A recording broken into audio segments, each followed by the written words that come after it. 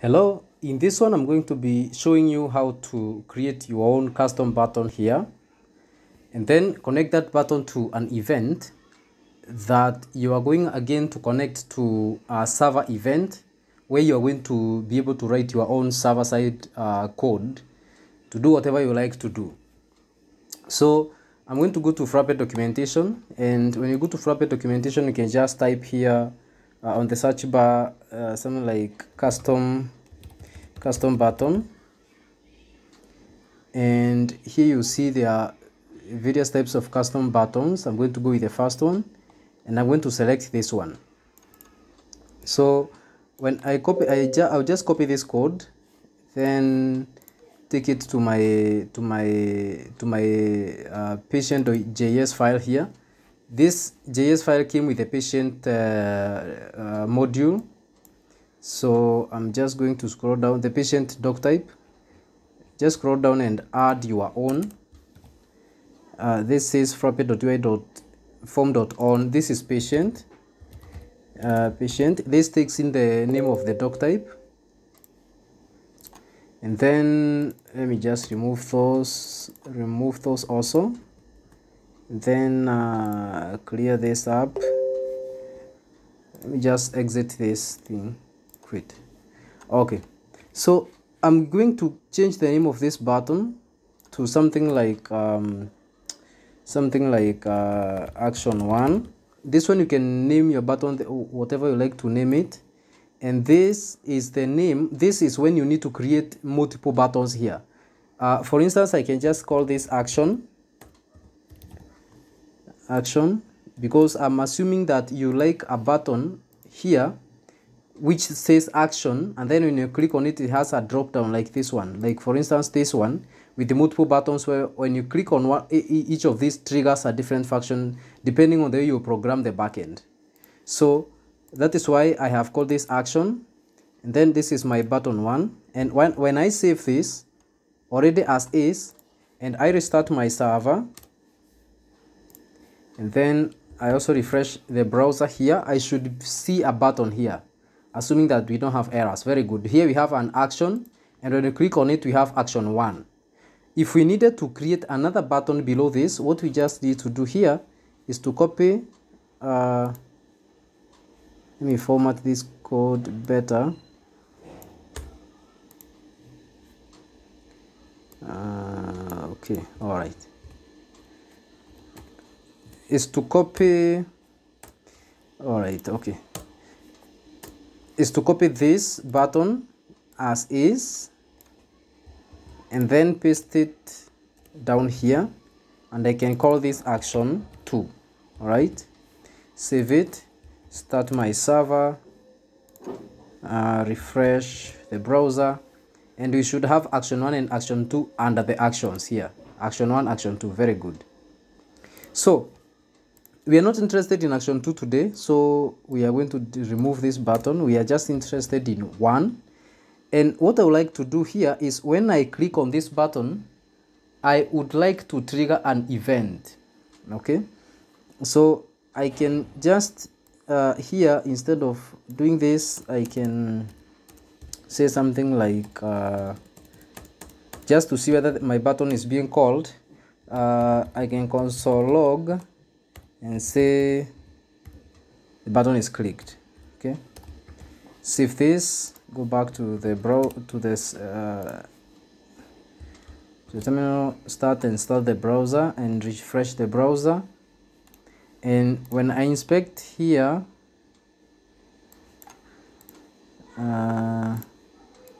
and I click on the button, very good, the button has been clicked. So you can see when I click on this button, it notices that I have clicked the button. Very good. So we can go ahead and now start writing our code here. So one thing that you realize is that once you have this button here, you are able to access the form, the form that you are working on right from this place as just FRM. So if I say console, what's that? Console.log, and then I say log the form, and I start the browser again,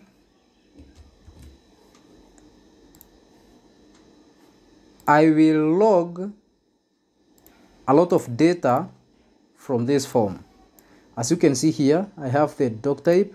Opening it, there is a lot of stuff from this form that has been logged here. But today I will be interested in the selected doc detail here. So this selected doc is what I'm interested in. So if I come to my form here and then I say selected doc, so log the selected doc, selected doc, yeah. Refresh this, and also refresh this. If I console log that, I'll get only the data inside of the selected document. So here I can see the customer is Geoffrey, the email is that one, it's the patient, the doc type is patient, and so many other details about this patient. All right. So if I want to access the email of this patient, I'll just add a dot email here. So I can just say here dot email. Okay. So console log form dot selected doc dot email. This will give me the email of this patient. So refresh, and refreshing here, go, and there you go. Here you have the email address of the selected patient. If I go to another patient as the end, if I go back, we have Steve here. Let me see the email. This is the email. If I go back one more time, I have test, check, we have the email. If I go back one more time, we have Kevin, test, we have Kevin. Okay, so we have the emails. We're able to get the email of the logged in patient, and just like that, you're also able to get so many other things. So I can just come here and say let patient email be that, and also I'm going to get the patient name. So I can say let patient name be this dot name. I don't know whether we have that, so console log, let me see whether we have the patient name. Okay, this is JavaScript, so we can end that. All right. Okay, so go back here, refresh. I just want to see what it will log when I click on this. Is supposed to give me the, yeah, correct, the ID. This is what ERPNext uses as the primary key. So go, we have Steve, and we have Geoffrey. Very good. So we have them. So I'm just showing you that you're able to get as many details of any form that you are on, just like this. And then what I would like to do now with this, I would like to send it to the server. And the server, we are going to write a function inside the API.py file. This is a file that we created ourselves with only one function. So we are going to create another function here, and I'm just going to say define, and call it whatever you want. So let me just call this some awesome code, or whatever you want to call it, doesn't matter. And this function is going to take in some arguments. So these arguments are going to come from our form here. And then here I can just say something like, let me just print the arguments, and then I return true. For now, let me just leave it as simple as that. So coming here, I need to make a call to my function. All right. So how we do that, again, we have Frappe calls. So you can just come to Frappe documentation and do frappe.call, and select the first one, Frappe Ajax call. And here we have a number of them. I want to go with the third one, which is saying calling whitelisted functions. So I'll just copy this code as is, copy, and I'll paste this code here. I'll paste that code there, indent that, then I'll remove this comment. I don't need it. But basically this comment is telling you that this is the dotted path to your server method, and this is not our server method. So the server method we need to be calling is the method we just wrote here. All right, so how we are going to get to that is we are going to go to our app, which is ERPNext, and then we are going to say .healthcare. This is the module health HLTH healthcare, and then we are going to have here the doc type, and then the doc type we are going to say is patient, and then inside the patient doc type we have our file, which is API, and then inside that file we have our function, which is that healthcare. Okay, so this is now correct, and here we are going to have a callback. Let me just console log again and log r. This is going to come from our function, so whatever is going to be returned here is what is going to be logged inside here, because this is a callback. So again, in this callback you are able to do whatever you want to do. All right, let us first of all see whether we are hitting our function here and we are returning anything from it, even before we pass in arguments inside here. So let me restart my server, and then I refresh here and check. We have an error. We are told that we are not permitted. Yeah, and that is because, again, if you want to be calling functions within Frappe, you need to whitelist them. So just say frappe.whitelist. So this is a good sign already, because this shows that our function is working. It's trying to call this, but when it gets here, it realizes that this function is not whitelisted, and so it throws that error that you just saw. So refresh that again, hoping this time it will work and give us true here. Go, and we have a message telling us true. This message is a callback, so our code has worked. It has hit our function here, and it has also given us true. And we come to because we have this print message here, when we come here, we are going to see that the app also tried to print something, and it has printed this. It has printed this CMD with ERP. All that detail has been printed by this print statement. So now let's add some arguments to our function, so that we are able to see how we are going to send the data now for processing by our function. So how we do that, just below this method, before the callback, we are going to give it some arguments.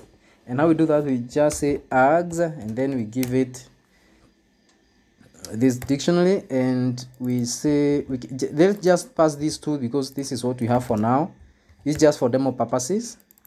Then we can also pass the patient name, and there we go. So we have these arguments now passing, going with our inside our function, the patient name and the patient email. So inside this print statement, these args are also supposed to add where it had printed this one. We are also supposed to see here the patient email and the patient name. So let's go back, confirm that we have done this correctly. So we have arguments.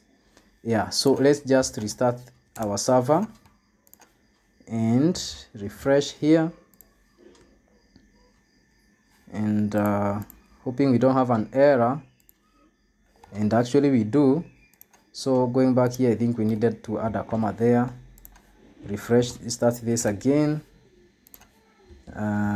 refresh, and this time, yeah, our code works. Click here we have a message says true, and here we have the patient email, the patient name, and that. So this is getting to our server now. This has come from this print statement here, the print statement inside our server, which is this. So if we said here, instead of return true, if we told it to return args, we are supposed to have a console log. Because of this console log r, we are supposed to console log the details that have come from the server. So if I start that again and I refresh here, we should see, after clicking that, we should see these details logged here. Very good. So we have patient email and patient name. These have come from our server here, this return statement. So very good. So now when you are here, the data that can be accessed again, if you want to access the maybe the only the patient, let me just copy paste this. If you want to only have the patient, I don't need that. Patient name, you can just get it by saying here ags.get, and then you tell it what you want to get, and this one you want to get the patient email. So patient email, correct. And then also when you want to pass this, of course the other one you get the same way. So patient email, and now we pass the patient email in the ags in the return statement. Here this time we expect to see only the patient email. All right, so for processing purposes, if you want the patient email, maybe you want to send an email to the patient or whatever you want to do with the email, this is how you're going to get it. Let's just test and make sure it is working. So refresh.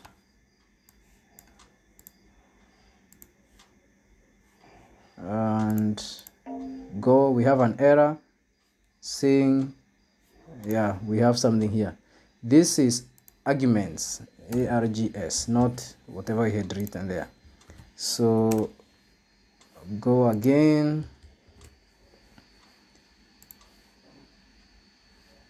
and this time we should get it working, hopefully. Go. Yeah, very good. So we only have the message here with the patient email only. This has been sent from this and therefore when you need the patient email, the patient name, anything else you need to pass from this form method, you remember you're able to access anything within that form with this, then well and good, you can pass it as arguments to your function, and then you can process it here however you want to process it. Thank you so much for watching this video, and see you in the next one.